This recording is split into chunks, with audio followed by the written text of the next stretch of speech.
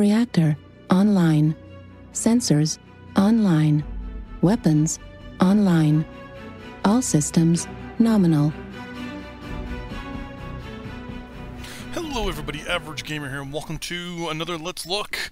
In this episode, the Trebuchet. So, a little bit of information on the Trebuchet before we get into the mech itself. So it's a 50-ton medium. It's designed by, or built by 3 different companies. Iranian Battlemechs Unlimited, Kai-Yuma Industries, or Weapon Industries, Korean Enterprises.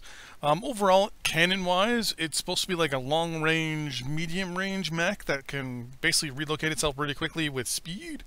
To my recollection, it was really used mostly with things that could basically do the opposite, which was medium to short range. My eyes in MechWarrior Online is very good with a Griffin, which we'll get into in the next second here. So, here in MechWarrior Online, we got 7 different variants. We have the M, or the 7M times 2. One is a champion. The 7M champion is 3815 MC, or 3050 MC for the standard variant, and 7.6 million C-bills. The 3C is 3405 MC, or 8.5 million C-bills. The 5J is 1675 MC, or 4.1 million C-bills. The 5N is 1665 MC, or 4.1 million C-bills. The 7K is 1550 MC, or 3.8 million C-bills. And last but not least, the Loup de Gear. And my friend, she's just rolling in her grave right now.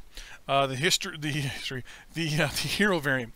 It's 3750 MC, and it comes with the 30% C-bill boost, while the champion obviously comes with the XP boost. So most of these guys have missile quirks.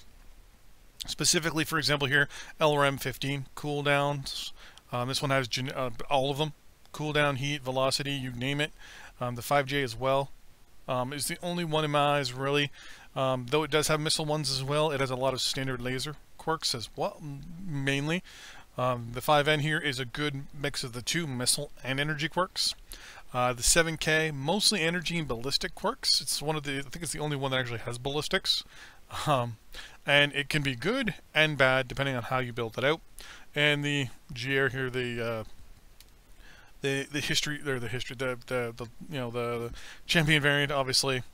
Energy and missiles. Specifically, medium pulse is the only one really named. So, in my eyes, this mech is a really good long-range support mech. It's got speed, so it can move around real quick with other mediums.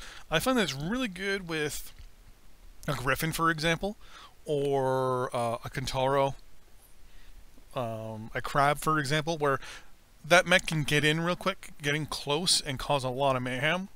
Narc, for example, obviously Crab can't, but someone that can get in there and mark targets for the Trebuchet.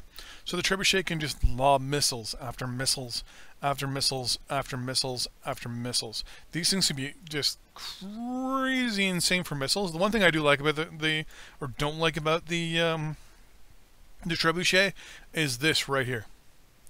This shows you right here, hey, here's my missiles. Shoot them, please. It's it's right on the back. And it's like, hey, here's my exhaust fan. Please put a missile in it, or please do some damage to it. As you can see, its hitbox is pretty obvious. So here is the torsos. And then pretty much here is the center. So it's pretty much obvious where to shoot this thing if you want to be honest with you. The only one that has an XL out of the box is the LG. Everyone else obviously comes with, oh no, this one comes with a XL250. Really? They almost all come with XLs. Oh, interesting. I thought they all came with the standards. Sorry, it's the opposite. Only 2 come with standard. The 5N and the 7K. I will admit the 5N is good for sorry, not the 5N. Which one here has the 4 missile slots? 3? So the hero here, the hero and the 7M are really good in my eyes for community warfare, especially for the recon variant or version. They're fast. They both go in the 80s. Obviously, the 7M champion variant goes, 82 with the XL255. The hero here It goes 105. Obviously no speed tweak or anything like that, but these things can move fast and hit hard up front if you throw a lot of SRMs on them, or can sit back and just whittle down someone with little nicks and bites from LRMs. But that is that.